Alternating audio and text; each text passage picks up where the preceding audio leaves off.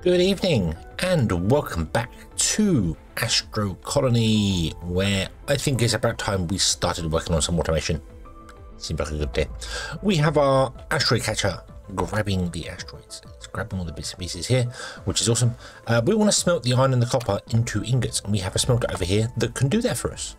And it's more efficient than doing it ourselves, so we definitely want to be doing it.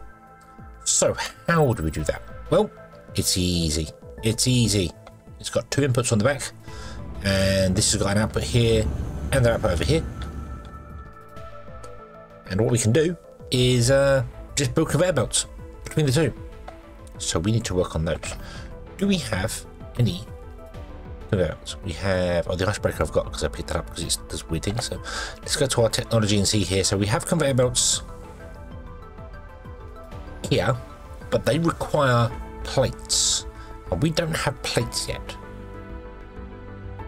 So how do we get plates? Let's have a look see here. So we can make plates in our inventory by turning iron bars into things there. So let's just turn all our iron bars into those. Well, turn 5 of them. We'll turn 5 of them into plates. So we get 10 plates.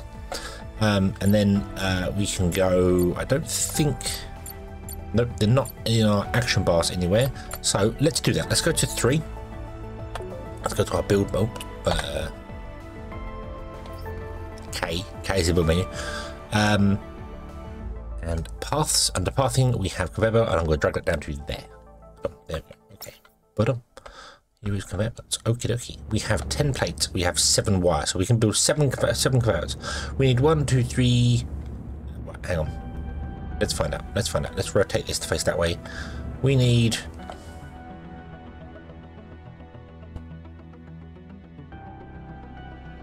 12, 13, 14, 15. We need 15. Okay, so we need more conveyor belts. Oh, and we need more wire. More iron plates, I should say. So let's convert the rest of our stuff to that. Let's make some more wire as well. That's easy enough.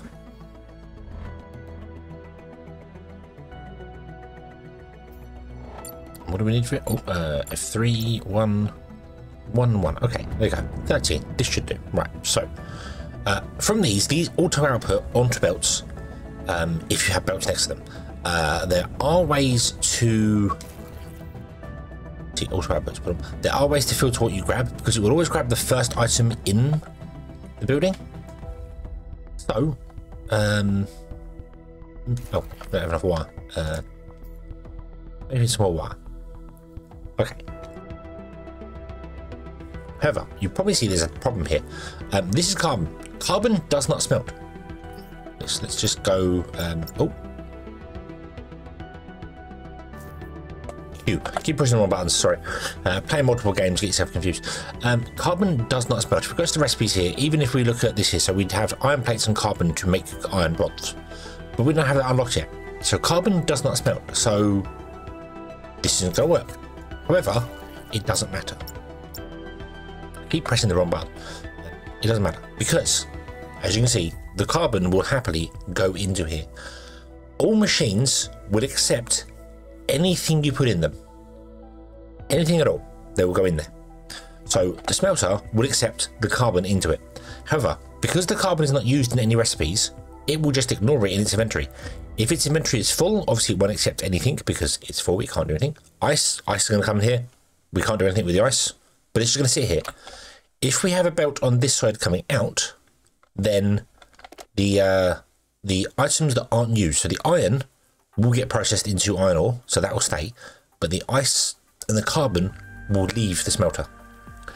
So technically, you could have a row of smelters, and you have like the first one doing iron bars, and the second one doing copper bars, and the third one doing gold bars, and all in a big row.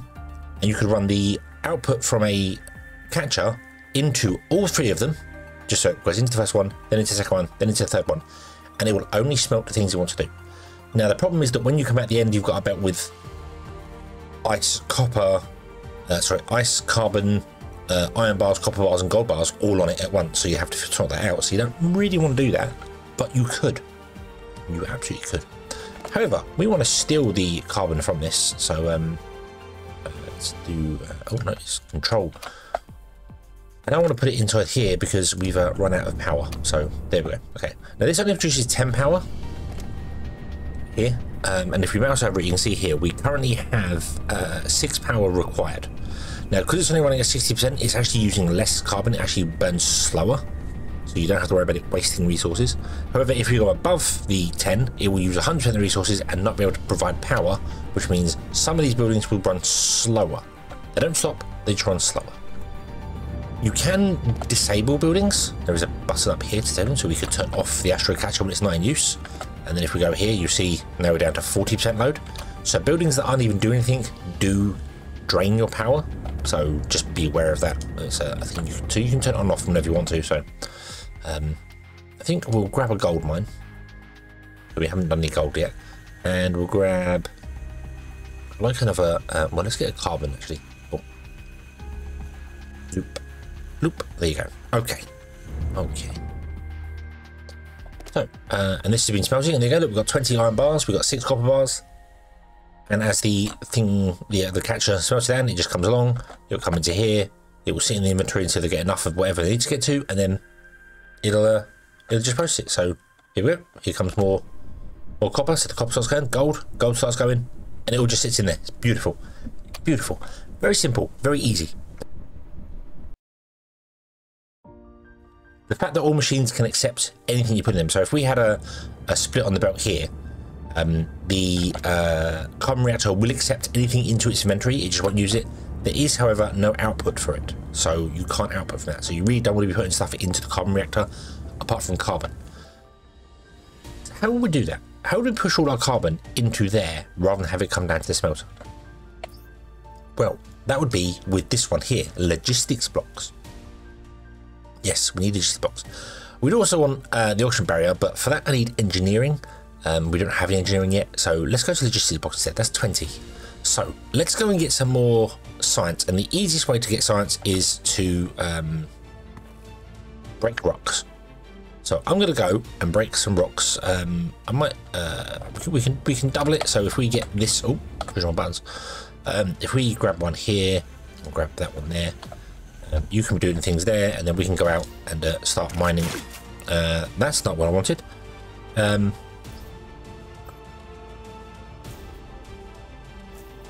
That's what I wanted. Okay, so I'm going to mine some rocks, and I'm going to try and get 20 basic science, which actually should be really, really easy. Oh, we don't have a booster pack, so I can't do that. See, every time I hit it, I get some basic science coming in. So. Okay, so we've got enough science to do the logic blocks, so let's put them in, shall we? Let's put them in. So what I'm going to do is I'm going to put a block there. Like that. Oh, not push that button. I keep pushing the wrong button. And what we want to do is we want to make sure that here, you see this is a green input and this is a red output, that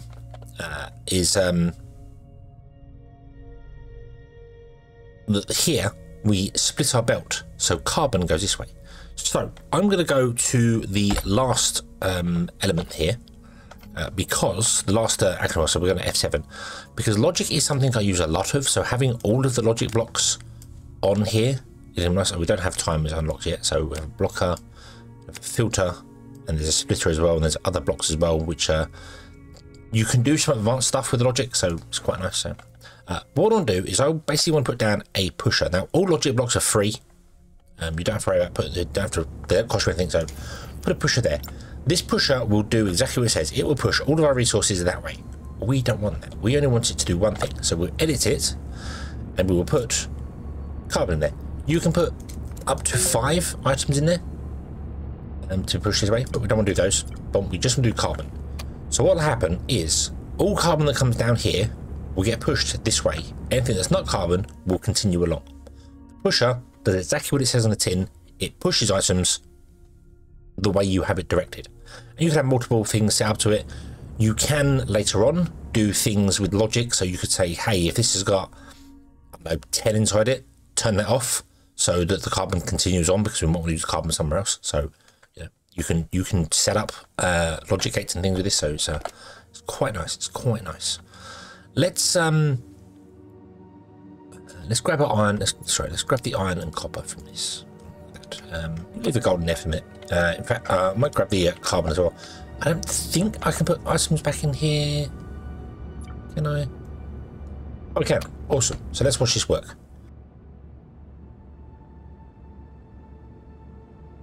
So yeah, there we go.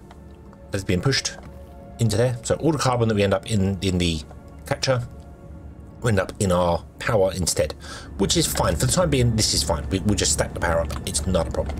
So if I go into this guy here and I grab a carbon rock, and then I go and grab another carbon rock, I suppose, because that's all that appears to be available right now. When it breaks it down, it will come out. It'll be automatic. Everything will be awesome. I really want to get the automatic version of that. That'd be nice. So let's look in the tech tree for that sort of thing. Where can we get the automatic versions? Drilling. Drilling is, we went up to a planet up there and we saw there's a copper node up there. So we can mine that with a drill. And then we can bring that back.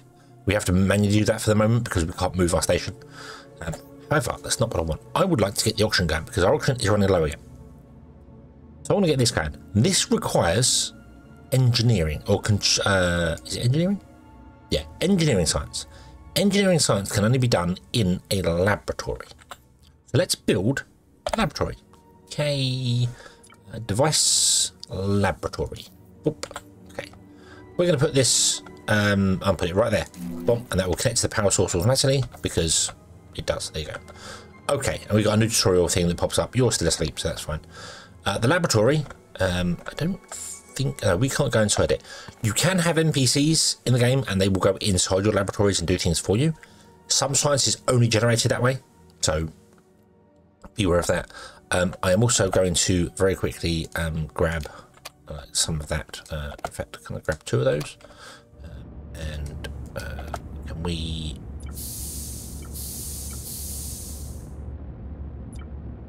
I've got some ice on me as well. Oh, I've got loads of stuff on me that I don't. Let's dump all this in there and get that going. There you go. Boom. Okay, that's where it should all be. Awesome. Just to fill up my auction a little bit so I don't die whilst I'm explaining things. Or more importantly, don't die when I'm trying to remember things, because I'm all trying to remember this. This all so far is the same to what I played it before. It's okay for the minute, but we will soon get into territory that I do not recognise, so it'll be fine. Okay, research. We want to do engineering research. Requires 2 iron bars and 2 copper bars. Okay, so let's put do you know what, let's just put all those in there, and it will start going automatically. This has a recipes list, so you can say, hey, do 1 engineering, do 2 engineering, do 5 engineering, do whatever you want to do. You know, you can tick it or untick it how you want to do. We want 4 engineering science. This is going to get us 1. So we need another 4 copper bars, iron bars, sorry. We've got 6. Let's grab all 6. Let's throw all 6 into here. Inventory. Control click. There you go. Boom. That will generate more. We want to generate 5 as well for a tutorial thing, so that's fine. But once we get to the 4, because this is queued, it will auto pop this here. So we can then make the auction barrier, which requires, interestingly, 2 gold bars. So we need to grab ourselves a gold, copper in it. That's an ice one. You can see in the right hand side, just above where it says auction barrier now. When I'm looking at an asteroid, it tells you what's inside them. Any gold? Any gold anywhere? No gold? No gold. Interesting. Okay. Okay, well, let's grab the copper one. Let's grab a few to come along here. Let's grab another copper one. And we'll go and manually try and find one. Let's see if we can find one on the other side.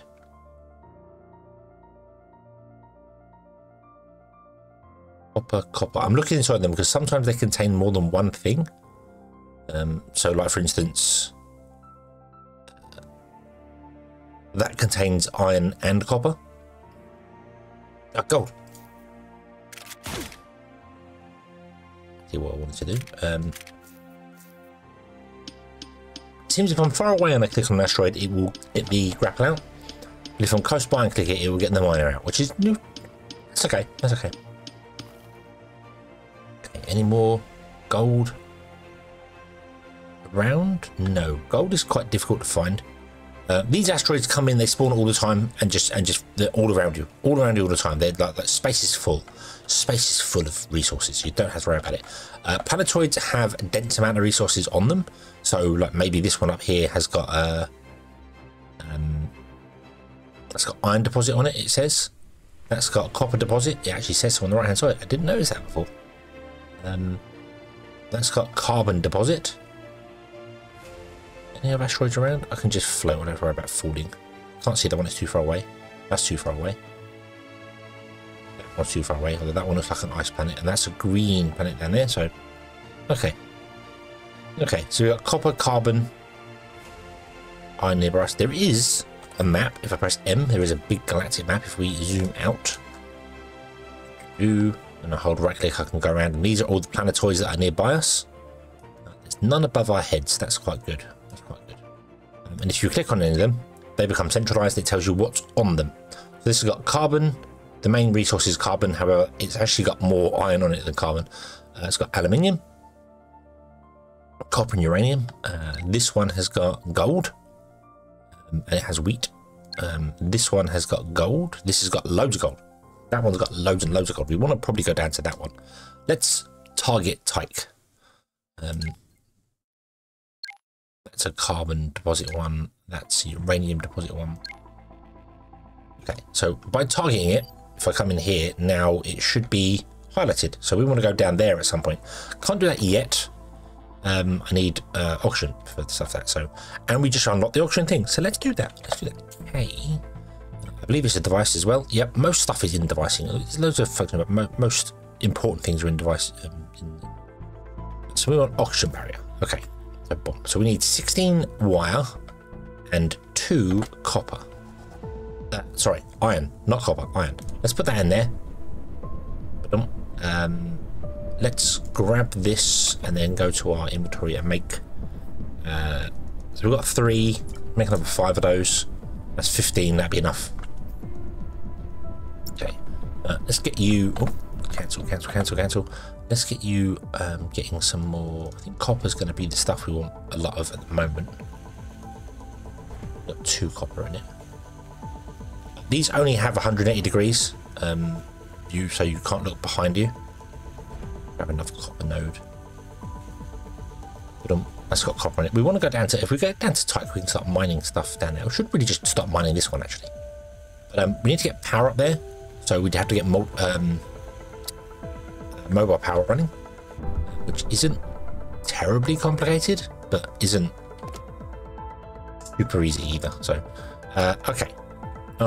Can we build this thing here? So, auction generate. Yes, we can. Awesome. I'm going to put it right here. But there you go. We're probably taxing our network about now. I would have thought. How are we doing? We are 120%. So we're running full power, and we don't actually have enough to do all the things we're doing. However, we now have an auction dome. Look at this. Look. But see this here? This is a dome of auction. When we're inside here, we will not use our auction. That is, if we have auction canisters for it. I saw gold. I got distracted. So, how do we do that? Well, we come to this guy here, and we say, hey, you. Would you make us auction tanks? Which we can tick now. Just requires water. That's all it is. You make an auction tank from water. I'm not sure how they do that. I mean, how you get auction from water, you strip the hydrogen off and you're left with auction. But I'm not sure how you get a canister from it when you have got no other input. Unless it's a solid hydrogen canister filled with auction. Maybe. Boom, there you go. Now, see that disappear? It appeared and then instantly disappeared. And our auction is going up. If you look in the bottom corner here, our auction is actually raising. That's because this automatically grabs from any inventory in its range oxygen containers and starts just filling. So as it goes, it will start filling and do things. You do need this for colonists. Obviously, they need to breathe. They need to be able to breathe. So you need it for colonists. You don't have to have all your machines inside the area, though. This is the thing. You only really need it where you've got your science, so that where they live.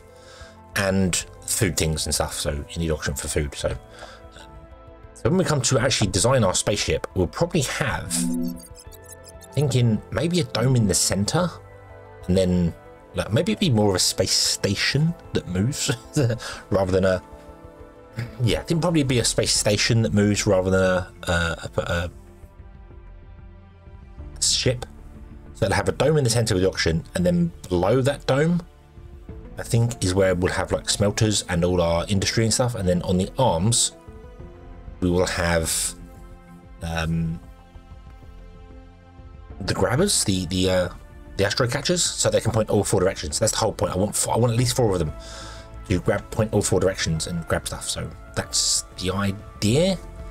We'll see how it goes. It's probably just gonna have 4 arms on each side, and then maybe a dome in the center. I'll figure it out. I want to try and build an actual dome, an actual physical dome, that's the size of this thing here. So it's yeah.